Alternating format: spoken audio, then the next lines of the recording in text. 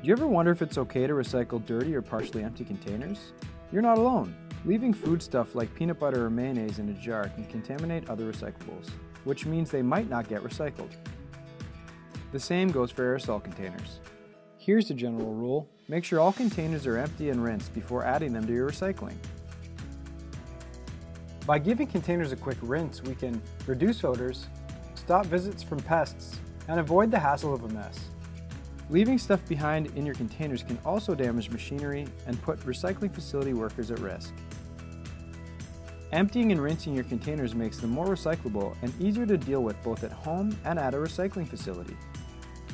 It helps reduce the amount of waste headed to landfills and makes waste collection services more cost-effective for everyone.